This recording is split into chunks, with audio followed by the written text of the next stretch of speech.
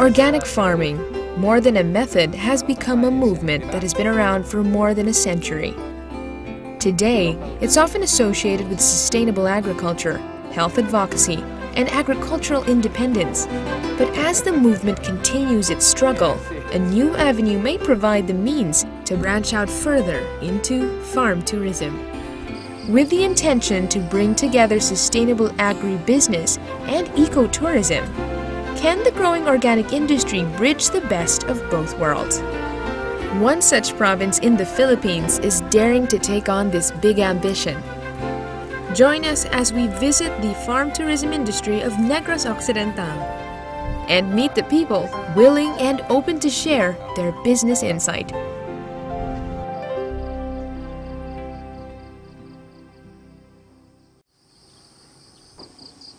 Negros Occidental is a popular destination for those with a sweet tooth, for business, and those with a flair for local festivities.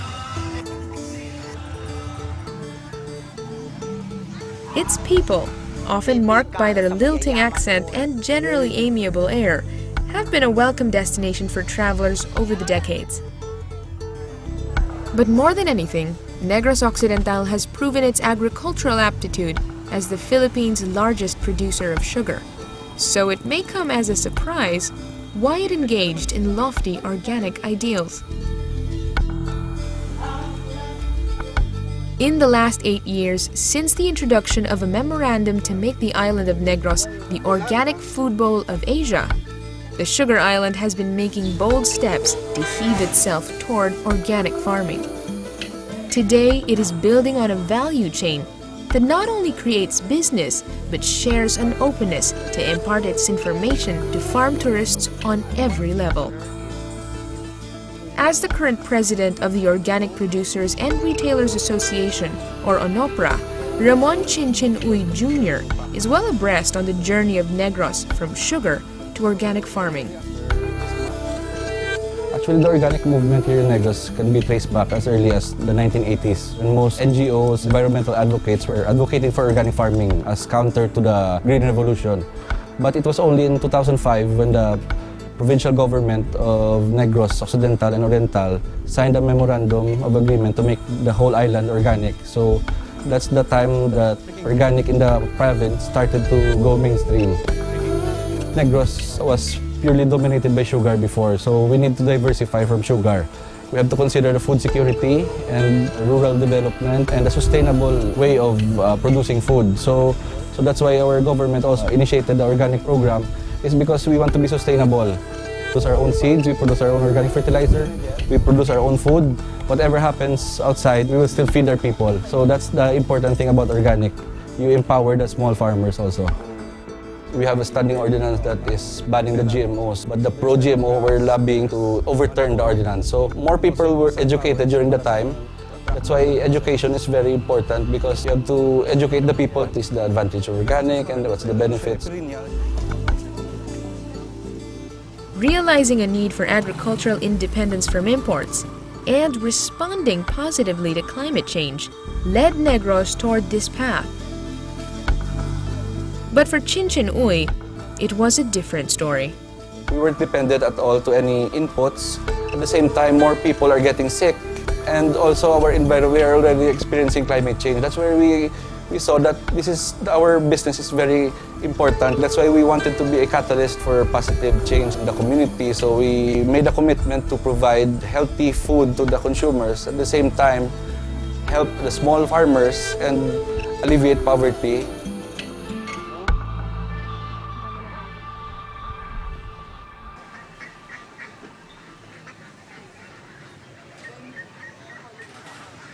This is the Peñalosa Organic Farm, found just a few minutes from the public market. Curiously within residential zoning limits, its owner, Ramon Peñalosa, is passionate and proud of his self-sustaining ecosystem carved inside his summer home. Now open for guests to visit, his sample farm aims to educate visitors toward the effective and potentially profitable method of organic farming. Yung usang farmer, malitang kita niyan eh. Anong uso? Dapat maging agripreneur.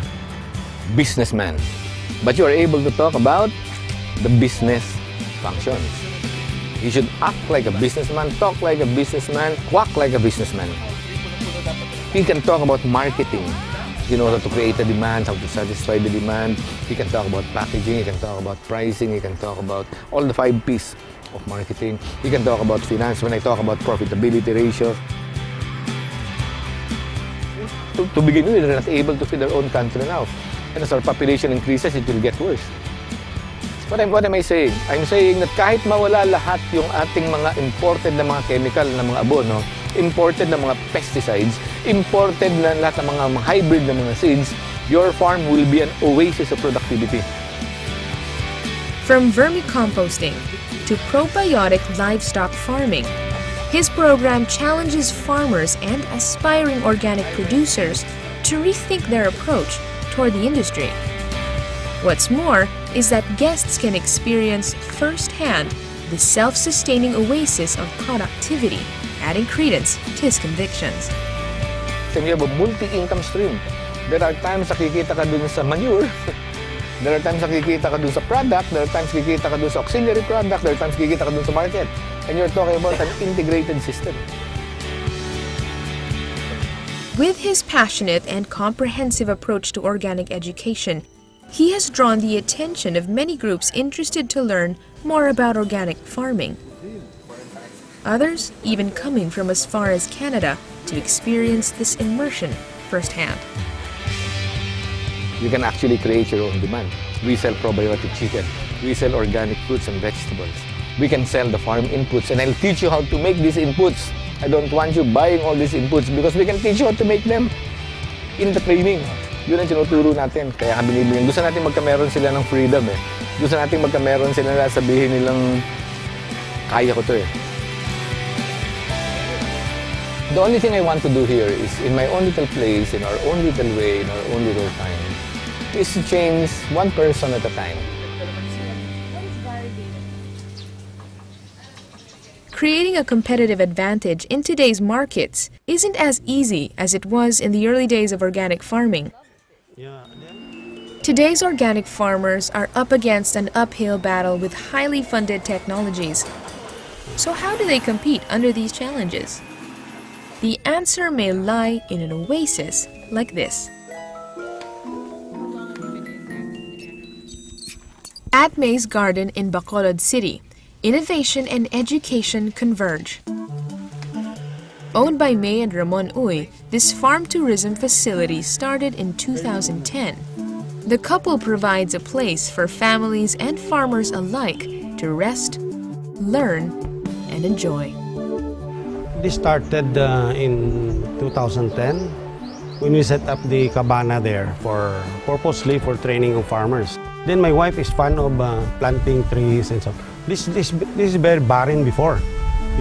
Actually this is a fish pan. So what we did was we put some soil there, and my wife started planting flowers, trees, and so on. And what evolved was agritourism. So a lot of people came here to go around, and matter of fact, we put a pool there, swimming pool at the back, in order to accommodate the people coming in here. So the tourism aspect adds to the income of the area. But it is the farm that remains the primary attraction.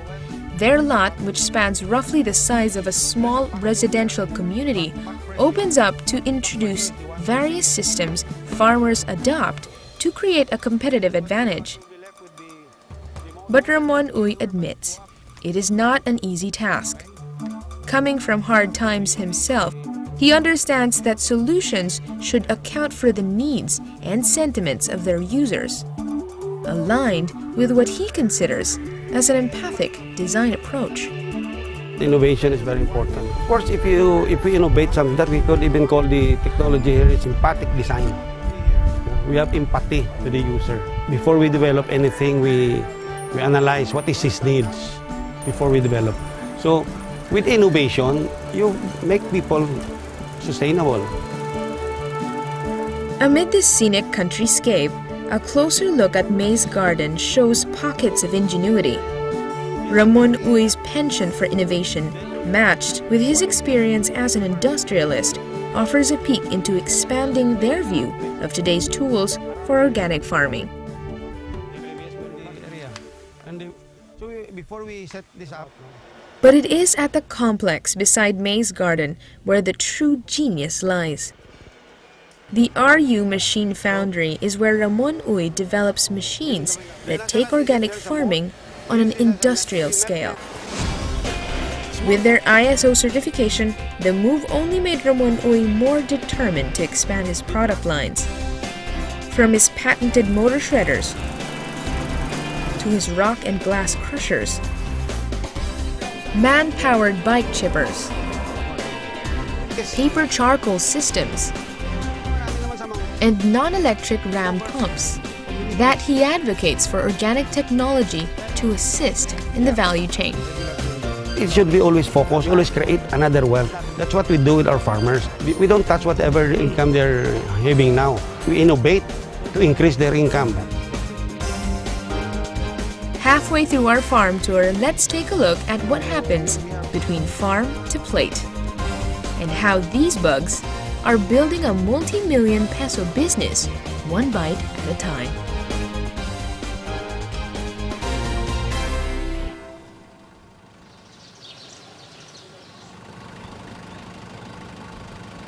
Silk is one of the oldest textile trades. Its earliest records were found in 3000 BC. Today, silk production is widespread, but here at the Organization for Industrial, Spiritual, and Cultural Advancement International, or OISCA, their silk-making model goes beyond the finished product. OISCA is a foundation that establishes communities in Asia, the Middle East, and parts of the West in line with the movement to create sustainable communities where its residents work together in a spirit of cooperation. It aims to encourage self-reliance to achieve their common goals. In Negros Occidental, they build on a partnership between Japanese stakeholders and their Filipino craftsmen through a farm that responds to the economic condition of local farmers who were dependent on the declining sugar industry.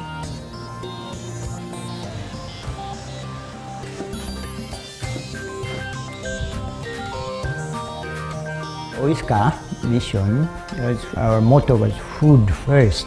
Any increase of food, it helps people. So we started rice planting and vegetable planting. While we were working for the rice and the vegetable, and went to mountainside, and difficult to raise rice and vegetable or so far to market. That's why what is alternative for the good things in the mountainside? Some Japanese suggested sericulture, to plant mulberry and then raise silkworm. We started the experiment of planting mulberry in the mountainside. We had a hard time to adjust this climate, weather, but with a lot of experiments, we were able to produce good cocoon. We believe this is a good quality, and this is really, we proud Philippine silk. Filipino-made products that are proof of value creation through community innovation.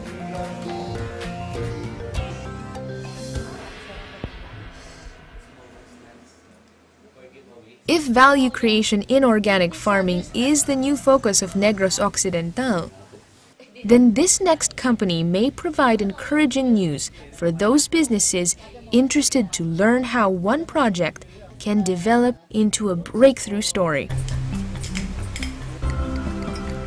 Frederico's Island Wines was a pet project between spouses Frederico Barredo, a research plant pathologist, and his wife, Aurora Barredo, a plant breeder. Together they develop a line of wines that are all natural. Using a strict process, the two developed a way to produce a light fruity wine without chemicals or additives. It's a long process, but one they proudly say is worth keeping in line with Negros' organic goals. A walk through their home, one can see that it is no simple backyard business. Huge vats and storage facilities with bottles lined along the walls. For these two, island wines seem more like the retirement plan that set their skills to good use. Coming up, much of organic farming may seem rooted in social enterprises. But how does that truly translate from farm to plate? Aside from farmers, how do resort owners and retailers help educate customers and the public at large? Much of organic farming may seem rooted in social enterprise, but how does that truly translate from farm to plate? Aside from farmers, how do resort owners and retailers help educate customers and the public at large? Philip Cruz is an herbal medicines manufacturer, working hand in hand with his sister to operate Quiet Place Farm Resort. Spread over 25 hectares of forested land, farm plots, and resort facilities, Quiet Place has an expansive buffer, insulating it from the busy world beyond. A place designed for large groups, often locals, come here to relax, for team building, or simply to enjoy the peace and quiet. But it is its sister company, Herbanex, who is making strides in developing organic medicines, bringing something new to the farm. Quiet Place is a family farm. It's called the Quiet Place because it's literally quiet in this area. This is around 20 minutes away from Bacolod. In this farm, the main attraction, I would say, is that we have a large collection of medicinal plants. We have over almost 300 different medicinal plants. Probably, I would say this is the biggest collection, private collection of medicinal plants in the Philippines. What are the promising medicinal herbs? There's a lot. In the 80s, we had this 10 halaman. This include sambong, lagundi, ampalaya, guava, acapulco. This 10 halaman could easily be 30 plants right now, 40 plants right now. It's classified as with drug-like activities already. But there are a lot more, dozens more that have drug-like activities already, and we're missing this out. Roselle is a relative of gumamela. Like gumamela, it's also hibiscus. It was introduced in the Philippines way back, I believe, 1905 by the Americans. But we did not really make use of this herb. Now, there's a lot of studies worldwide that it's a good antioxidant, good antihypertensive. Entering the restricted area, we are able to see a glimpse of some of their product processing. It's a family experience. Aside from the usual amenities of pools, of gardens, you actually live in a farm. You get to taste the produce here.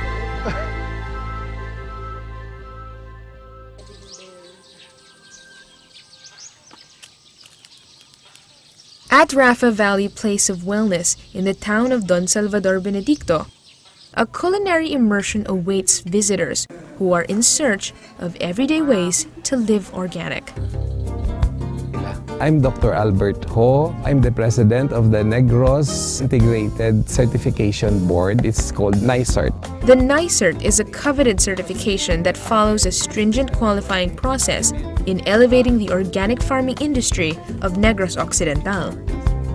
Most of the farms in this program aim to or are in the process of acquiring such certification necessary to establish the credibility of any organic claim.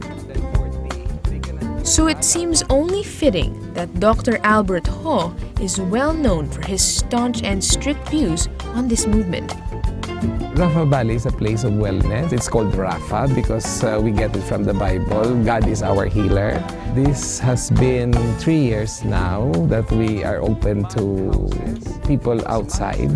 We conceptualize this because of the Hippocrates saying, which says, let your food be your medicine. So that's what I'm teaching people now, that when they change a lifestyle, they can go a long way.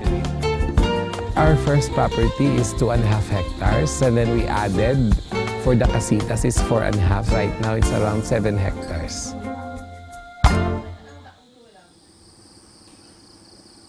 A place for detoxification and healing. What makes Rafa Valley unlike any other is truly the disarming yet persuasive personal lectures of Dr. Albert Ho. A very accommodating host, this one-on-one experience allows for guests to get an in-depth understanding.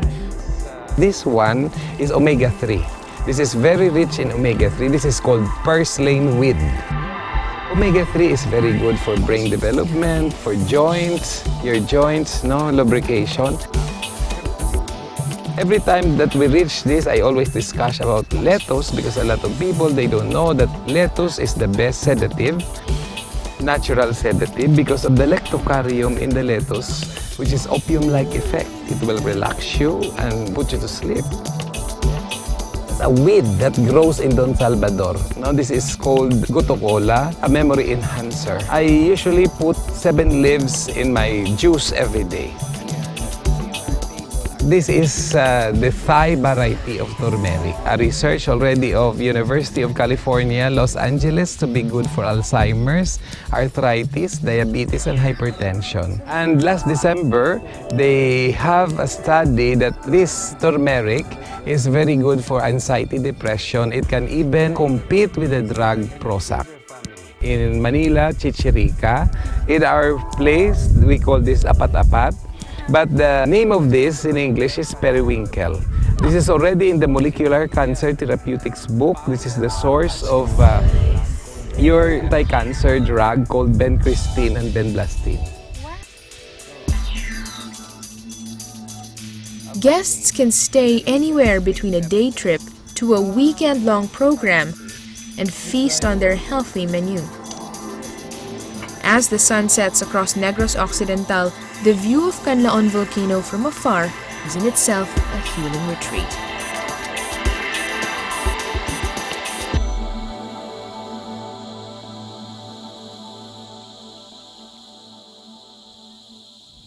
With a strong backing of the province and an ever-growing interest in organic produce, the next generation of retailers are getting involved in expanding Negros Occidental's organic market. Now, they're bringing the products to the already educated buying public. Fresh Start started 2005. We produced vermicastings out of the compost and the African night crawlers. And since we needed something to show the efficacy of our vermi and the organic fertilizer, we started with a small demo garden just beside our farm. Around that time, nag-uso yata yung lettuce, yung mga salad thing in the restaurants. So the area that was supposed to be just a demo for the efficacy of our fertilizer parang became a farm that delivers the fresh lettuce and herbs to different restaurants all over Bacolod. Together with her husband, Ramon Chinchin Uy Jr., they supply 8 supermarkets in parts of Visayas and Luzon, creating a steady chain for their products and partner farms, and eventually expanding to restaurants in Manila. Aside from supplying supermarkets, we also supply restaurants here in Bacolod. Here in Negros, we have a certifying body. It's called NICERT. It's a group of inspectors going around certifying all the organic farms here in Negros. Our farm was the first one to be certified as an organic farm. Overall, her cause is simple. There's no perfect age to start any business as long as you love what you're doing. Since Negros is an agricultural province, we're more inclined to do agricultural stuff. Aside from that, there's also this advocacy of ours to protect what we have. If you want to live longer, if you want to give our descendants a better place to live in, I think it's the best way. You have to go organic and make everything sustainable.